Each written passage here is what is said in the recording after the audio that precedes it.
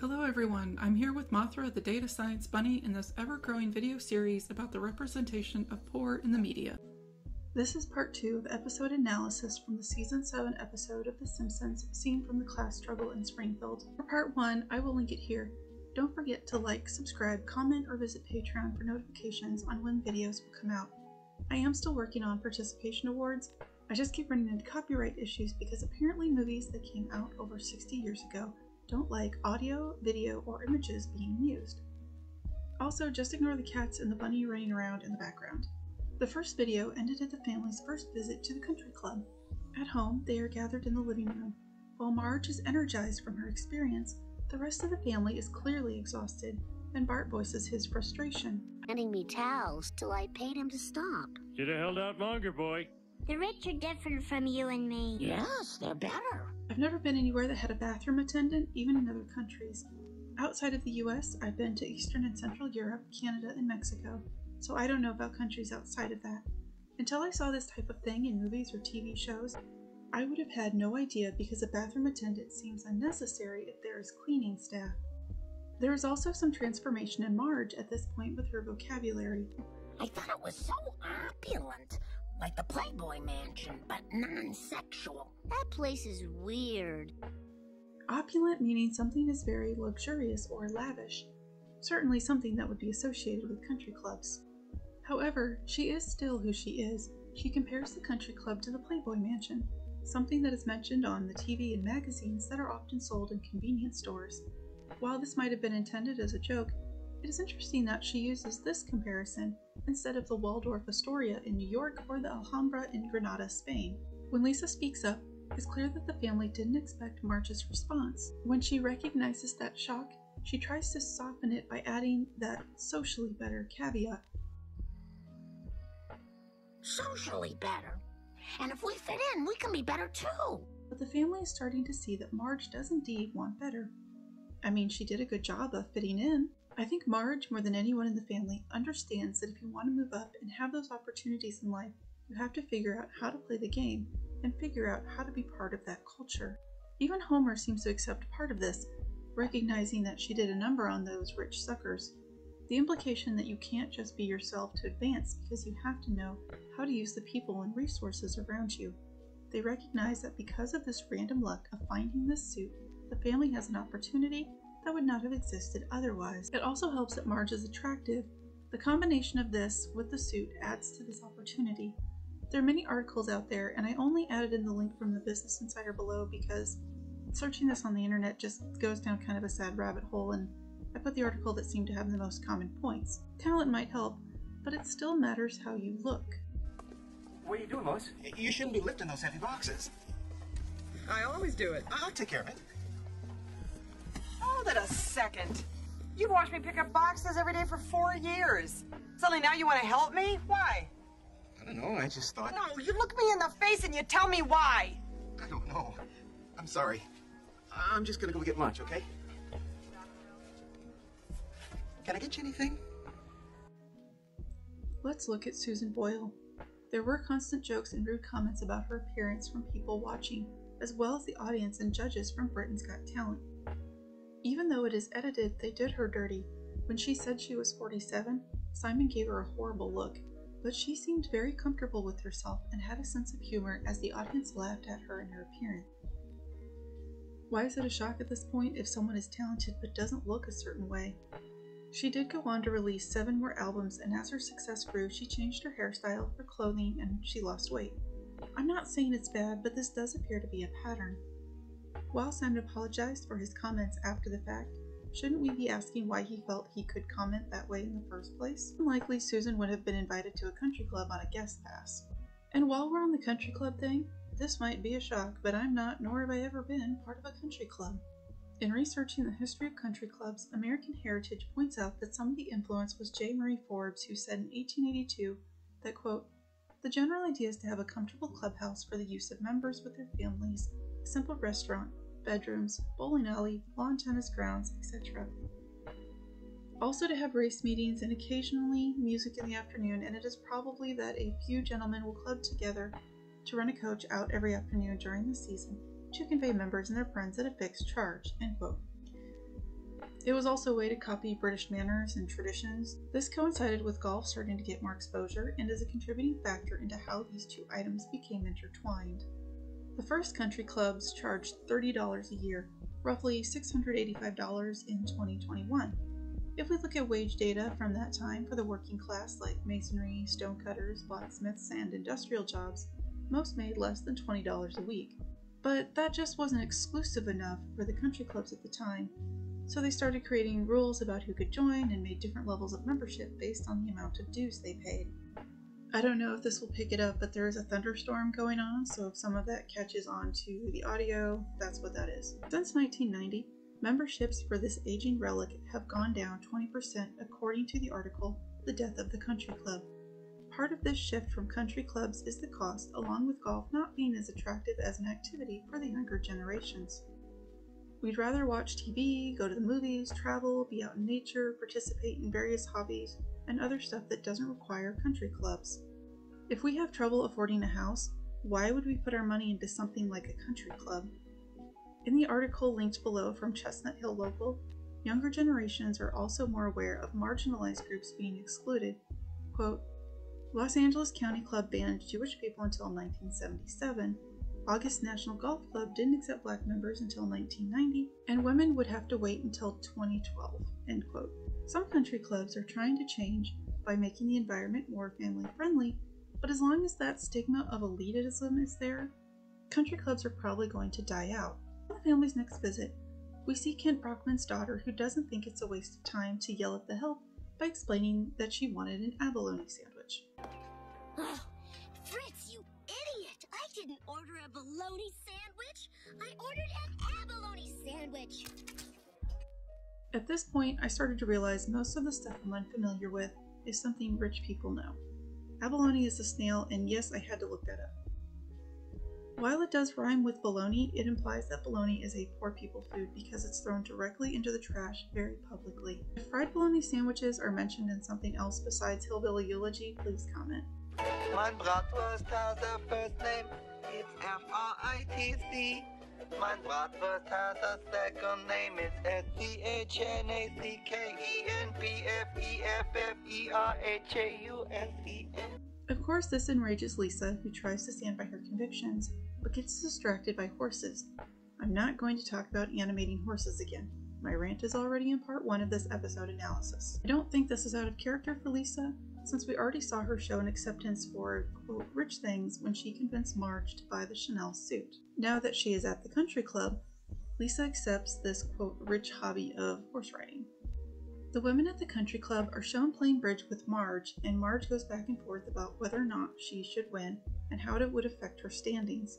She does decide to go ahead and win, showing that they'll take the remaining tricks. It's mentioned that the other team could have won by switching to a different suit. This is another one of those passive-aggressive remarks reminding Marge of her place. Throughout the episode, the women have had different outfits, though Marge has really only been in the one. Marge is visibly upset, but doesn't fire back. Anyone who's had to work at a customer service job knows that if you respond back rudely, you get fired, and it ends up carrying into other parts of your life when that stress gets to you. And you also just kind of learn to take that crap when it's thrown at you. In this scene, though, no one defends Marge or sticks up for her. She might be a guest at this country club, but Marge will always be an outsider. One could argue that Evelyn sort of defends her when the other women are out of earshot, but it's more out of self-preservation to make sure her image is not tarnished. She might want to be friends with Marge, but her perception to others is going to overshadow that. In this visit to the country club, the rest of the family is starting to try and find things to do, but not under the guise of fitting in. A good example of this is Homer trying to play golf, but not realizing that if he wants to cheat, the scores need to go down and not up. Again, this is added for comedic effect, but let's take a second on that. Baseball, basketball, football, and soccer are all sports where having the highest score wins. If you haven't been exposed to golf or don't know how to play, having a lower score is not necessarily intuitive. It is entertaining to see Tom Kite teach Homer how to golf. While funny, it's another passive-aggressive way of dealing with people. If you notice, none of the adults at the country club really yell at each other, except for the kid. Krusty is a little different because with his character, I think it's more prodding at the trope of clubs not allowing in Jewish members. With the rest of the family finding activities, they start to come around to Marge's side. However, it's now the rest of the family that is energetic and wanting to share their experiences as Marge gets more and more stressed, focusing on trying to fit in and not being her usual attentive self. When Homer tries to talk to Marge about golf, she is zeroed in on the sewing machine. Normally, she would be listening and working with Homer. For Homer, the country club is just a place to play golf, but for Marge, she wants to fit in and she craves that acceptance. Marge continues to work on the suit into the night after Homer falls asleep. This is where the episode starts to get painful for me.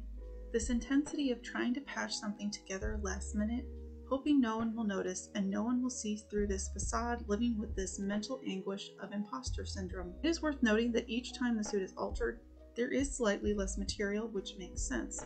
The more you mess with hems and fabric, the quicker it can break down. It would have been nice to see Marge add something to it, like changing out the black border. Though the suit is altered quite a bit as they are out playing croquet, once again, her outfit is the first thing commented on.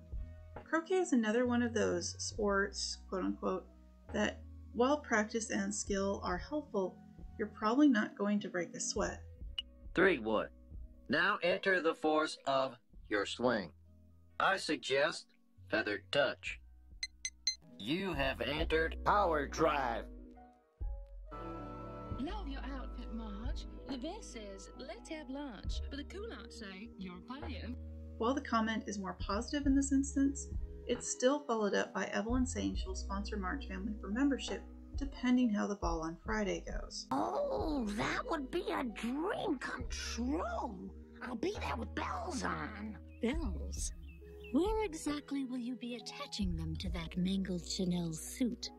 She visibly has this show of emotion and excitement of the possibilities. This is then undercut by Sue asking where they will be pinned to that mangled Chanel suit. This is a classic example of a group of people accepting terrible behavior because that's just how they are. It's a poor excuse, and for Marge, it brings up that insecurity that they are constantly judging her by her appearance. Evelyn adds to this, justifying that it's just how she is. But Evelyn adds insult to injury by saying, I know you'll just have a lovely new outfit. Who needs a punch in the face when the people around you have already measured you and found you wanting? You have been weighed. You have been measured. And you absolutely Have been found wanting. But while this seems to be getting worse for Marge, the rest of the family appears to be doing well. Homer's skills at golf get him a chance to hang with the boss and play a game. If he didn't have this chance at the country club to find out that he has this skill, would he have ever figured it out? How many people never find out if they have a talent for something if they aren't exposed to it or have the opportunity? We go back to Marge, and she is still trying to change this Chanel suit. Part of this is because she wants to make sure that she gets the most use out of the money she spent on it, because this is the only thing she owns that is a designer name item. There might not be funds to buy high quality material to add to it either. As Marge is sewing, she half listens to Homer about his golf game with Mr. Burns and only responds to him to not do a silly dance because they can't slip up. Marge knows that she is being judged constantly, and I think she feels this is the same thing that is happening with the rest of the family. Homer doesn't really respond, he just kisses Marge and heads out. Then Lisa is shown being super excited about having access to horse riding. Mom, did you like horses when you were my age? Because I don't know. Lisa, tonight is very important. Mommy has to alter her suit so it looks like a totally new one. Mom, do you want to know the 15 reasons I like horses better than cars? What? A horse never has... I really need to concentrate on this, Lisa. Would you mind just... You know how... Both of them are so focused on their own thoughts they don't listen to each other. Lisa doesn't see how distracting she is until Marge loses patience and is unable to focus. Lisa leaves without saying a word. Marge accidentally steps on the pedal, dragging the dress in and ruining it. On the surface, it might appear that Marge should have been aware of accidentally hitting the pedal. It's not that far-fetched though. We have seen her previously in the episode working late to alter the suit, so she is probably suffering from a lack of sleep that adds to her stress and irritability. At times like this, I guess all you can do is laugh. That silence. The fact that she isn't crying or showing any emotion broke my heart. The shock of the situation, the realization that she was this close to a dream. The amount of things floating around in her head at this point is just gut-wrenching, but I like that they kept the heaviness of the moment. A moment where she is starting to realize that balancing family and being part of this country club probably won't work.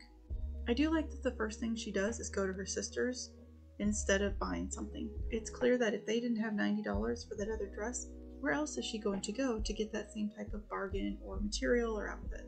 The first dress is clearly too big and clearly more of a Brandine style. Certainly something that would not be at the country club. It's telling when she is told that there are cigarette burns that can be patched with blue vinyl. Not red, blue, which means that the material is probably something stretchy, but if it isn't, it's probably something very plasticky and cheap. Unlike the women at the country club, Marge doesn't insult her sister, but rather throws herself under the bus, so to speak. The second dress is a purple tube dress that is extremely short and was originally a Halloween costume that made its way into her wardrobe. Again, the hoops, the heels, the purse, all accessories that are typically associated with lower class fashion. The purple is also a bright color in contrast with the neutral, earthy, and pastel tones of the rich patrons. I won't focus too much on the golf game with Homer and Burns, as that will be in the golf episode. One of many that are being worked on. While this game is occurring, we see Marge struggling to drive to Ogdenville last minute, apparently speeding.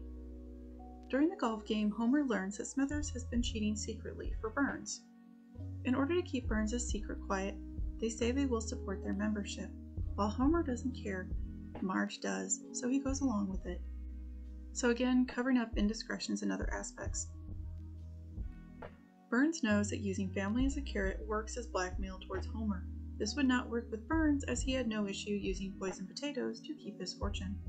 But fortune ended up smiling on me while snuffing the life from my siblings. My older brother was trampled by a horse. My sister died of a poisoned potato. My twin was shot. That girl was stabbed. He ate another poisoned potato. Spontaneous combustion, fell down a well. Potato, and impaled on the Chrysler building. At the mall, Marge asks if there is another suit or high-quality clothes, something she would not have said the first time around. I think it's funny that the sales clerk tells her that there is slightly burnt Sears activewear coming in this afternoon. When the show aired, Sears was kind of midline. It was not a luxury store, but it was also not seen as quote-unquote lowbrow as Walmart. Also, it's hilarious that activewear is part of a rich people thing now. Marge drives through a different part of town that is supposed to mimic Rodeo Drive. Want to know where I learned how to pronounce that correctly? That's right, the Mighty Ducks movies. Marge admires a dress in the Chanel store. When they get ready to go later, the family is waiting by the door at the house. They respond by saying Marge looks good, and Lisa remarks that she can do anything with that sewing machine. This turns into a situation where Lisa is overly inquisitive and Marge lies that it was from the outlet store. You mean it's a new dress? Where did you get it? The outlet store. Wow, 2 finds in one store. What are the odds? Call it fate. Let's go. How much did it cost? $1. Let's go. With tax or without? Without. Let me go. So with tax, how much was it? Why do you always have to question everything I do? You look nice is all.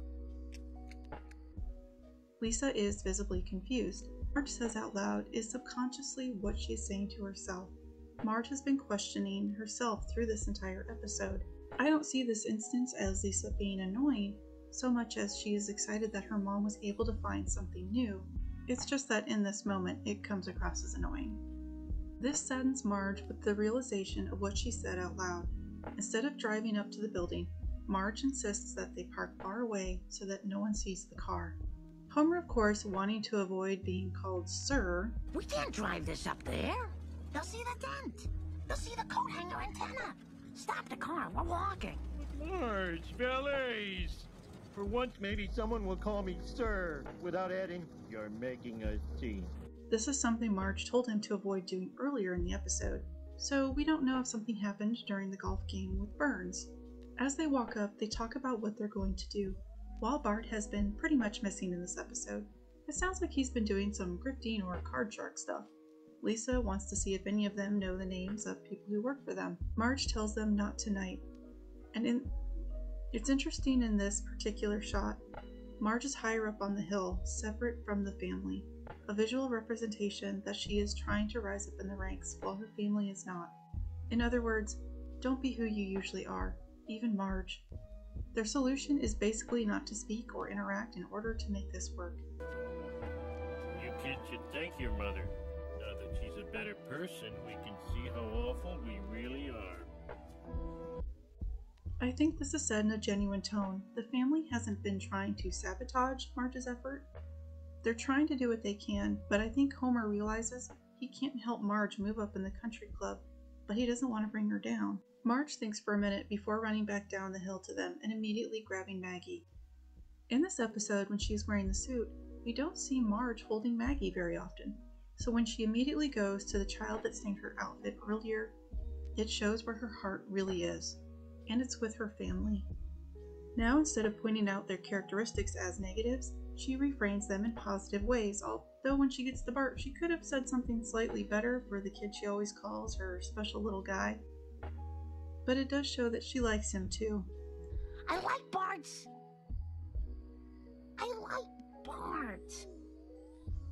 And I like my old green dress. I didn't have to spend our savings on this stupid game. Our savings? Don't worry, I saved the receipt. We'll have a $3,300 credit at Chanel. The whole family gasps. That's a big deal. For those of us struggling to pay bills, spending savings on something as frivolous as clothing is completely out of our realm of thought. A household with $3,000 in savings is huge for many of us. That emergency fund can be the difference between losing a job because you can't afford vehicle repairs or turning the gas in the house back on. Of course, in the ballroom, we find out that it was the party confirming their membership. Well, I wonder where Marge could be.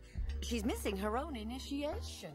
I hope she didn't take my attempt to destroy her too seriously. Can we stop feeding this idea that being mean to each other is a form of initiation? I know it's supposed to be a bit ironic here, but I wouldn't want to be friends with these people either if I would end up being on the receiving end of most of these types of comments. However, it is adorable that Burns makes a genuine attempt to make a cake for Homer. It's interesting that Burns is actually kind of nice to him throughout this episode. I think part of it is because he sees Homer as more of an equal, since he's at the country club. Another running gag throughout the series is that Burns never remembers Homer's name. So it's interesting that when Homer is more of an equal, Burns takes the time to remember this information. It ends with the family eating at Krusty Burger. The place is empty, but they are still dressed and squished into a booth, but Marge looks happy. She's comfortable, she's around her family that loves her, and she doesn't have to pretend to be someone she's not. Like most sitcoms, the episode ends with things returning to normal. However, it's a great example of how different two worlds can be. But more than that, it's an example of how opportunities are mostly luck. The chance to get out of poverty isn't always in our control, and it can affect our health and the relationships around us. Thank you so much for watching. Like, subscribe, and visit Patreon. Until next time. Ball is in. Parking lot. Would you like to play again? You have selected no.